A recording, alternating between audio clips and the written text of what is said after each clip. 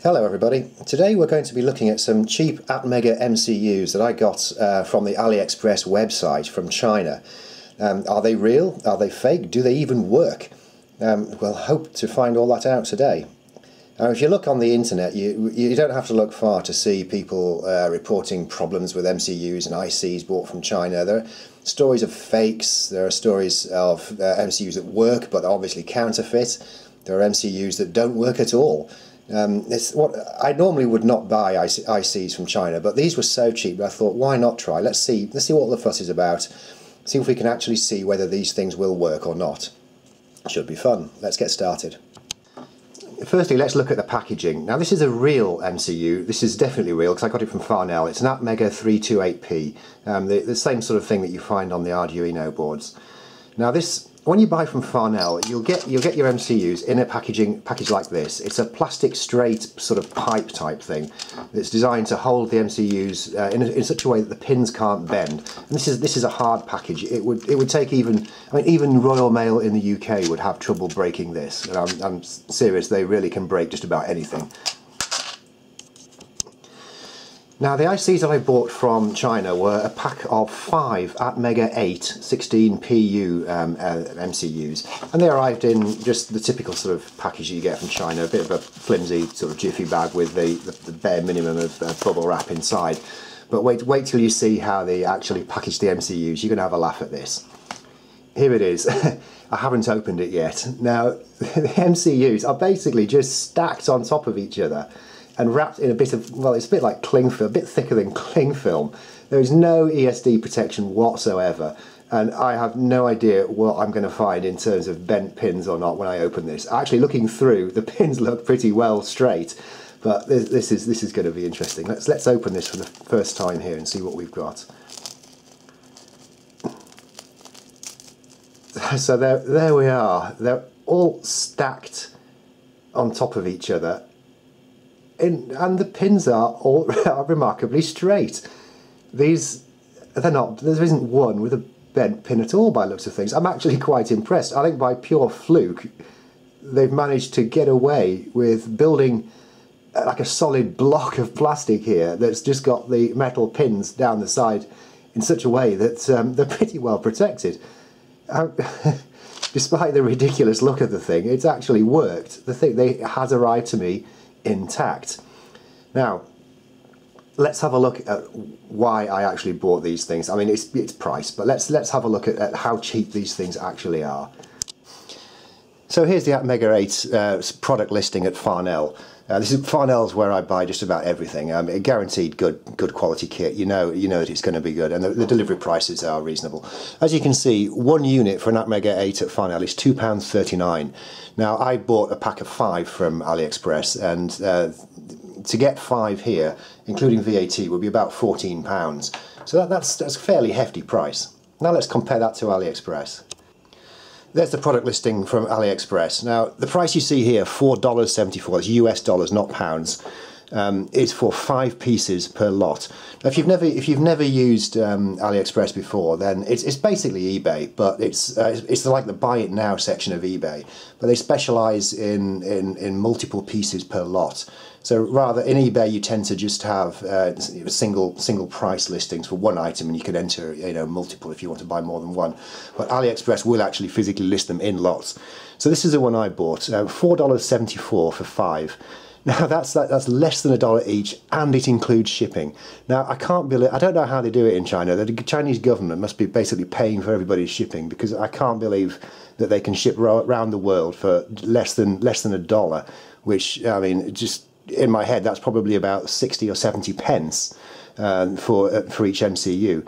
So I couldn't resist. I thought, I'll get some.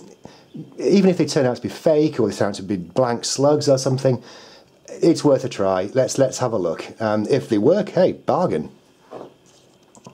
Right, let's do a quick physical exam of these two MCUs, because basically when you're looking for counterfeits, the logo is often a dead giveaway. Sometimes it's poorly aligned, the text is wrong. You even get misspellings occasionally, which is hilarious. But in this case, now here we've got the genuine ATmega 328 from Farnell on top. And it looks a bit battered and worse for wear because I've been prototyping with this for a while. I mean, the pins are sort of all out of alignment and bits of solder on them and a scratch on top, but no worries, it still goes.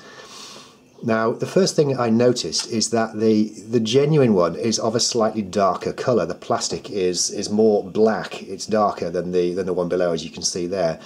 Now, the reason I point that out is because the date codes on these things are very close together. The genuine one has got a date code of 1438, which in Atmel speak means it was manufactured in the year of 2014 in the 38th week.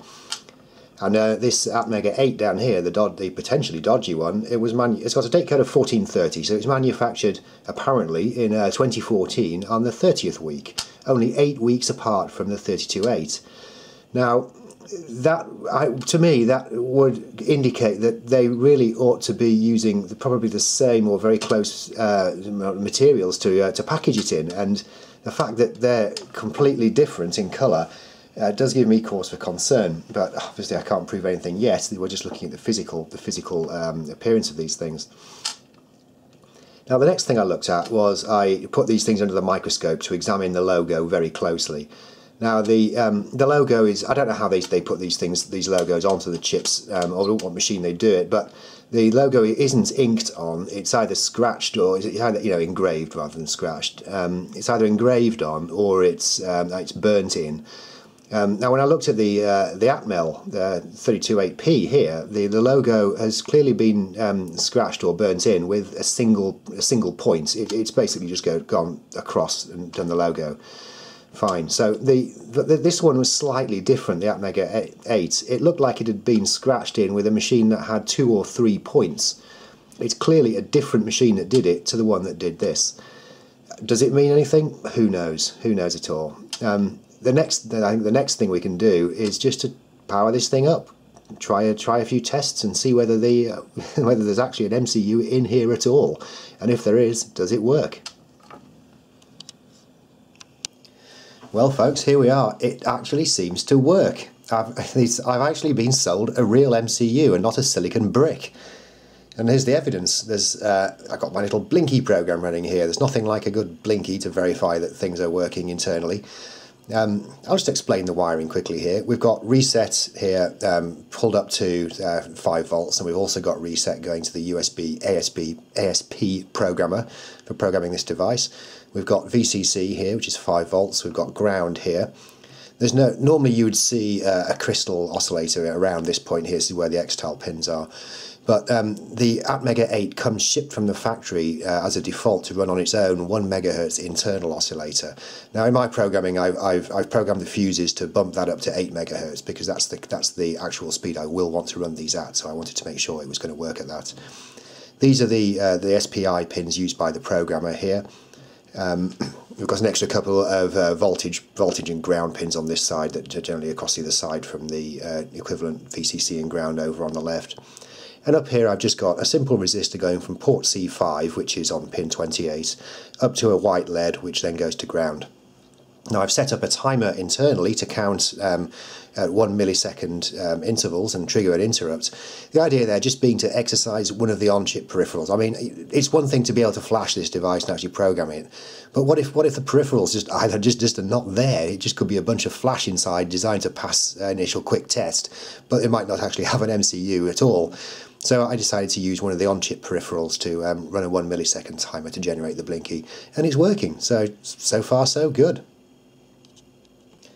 Now, just as a quick final test before I declare these chips to be good, I thought I'd just make sure that they can actually be clocked externally. So I put in an 8 MHz oscillator here across the X-Tal pins and a pair of 22 picofarad capacitors just to provide the extra load capacitance.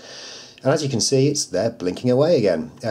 And obviously I reprogrammed the fuse bits in this to make it source its clock externally, because the default is to source internally.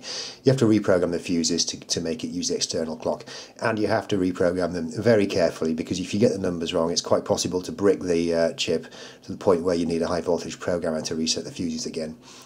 But you can see here it's all good. The thing's blinking away. So I think at this point I can confidently say that these are real MCUs.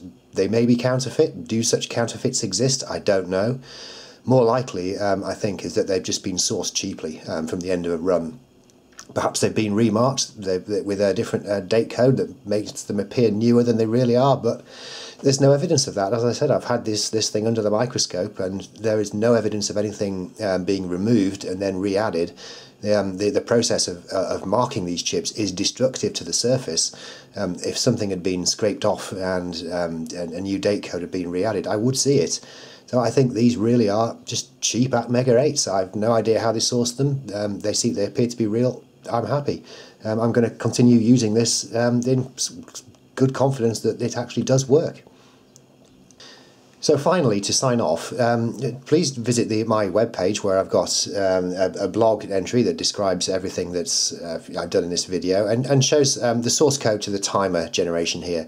The timer I'm using to do the Blinky is a millisecond timer. Everybody needs a millisecond timer in their projects. It's something you can really rarely do without. And I'm using timer 0, the weakest timer in terms of capabilities on the ATMega8. I'm always happy when I can find a use for that timer because you can do pretty much nothing else with it. So I'll give you the source code to generating the millisecond timer, and you'll have a use for timer 0, and you can save the other two timers, 1 and 2, for more complex jobs in your actual application. So that's all for now. Thank you for watching.